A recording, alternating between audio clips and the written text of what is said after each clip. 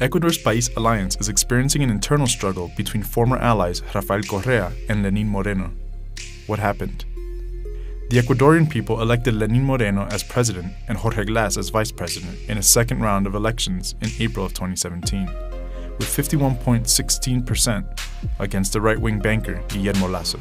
The victory was short-lived as Moreno splits with the camp of Rafael Correa, for whom he served as vice president from 2007 to 2013. But following his election, Moreno accused Correa of having neglected alleged corruption within his own government.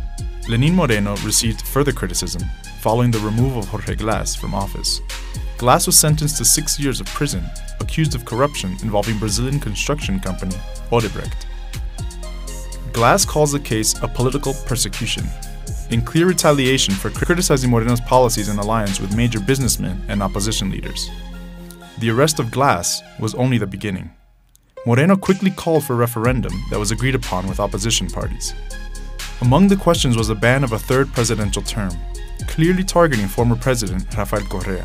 In response, many resigned from the PAIS alliance, while Correa announced the creation of a new party, Citizens' Revolution. But now, tensions are only set to increase following Moreno's victory on all 7 questions in the referendum, supported by the opposition, while Lenin's own base within those that elected him president has dropped drastically during the referendum.